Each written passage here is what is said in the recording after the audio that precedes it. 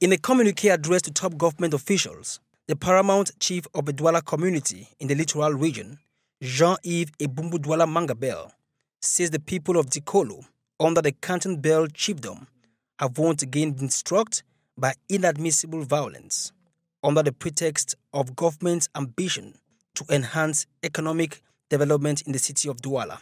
According to him, the neighborhoods of New Bell, Kogmondo, Gange, and Esenge have also suffered the same fate in the past, and this continues to greatly affect the customs and tradition of the Douala people, as enormous material damages have been incurred, not forgetting the displacement of people due to this phenomenon.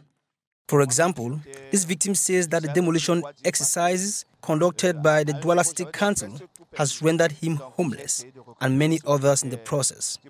He even recalls that this demolished site was once inhabited by Robert Douala Mangabel, who was assassinated on the 19th of August, 1914. Jean-Yves Ebumbu Douala Mangabel also reiterates that nothing is seemingly going to be the same in his village.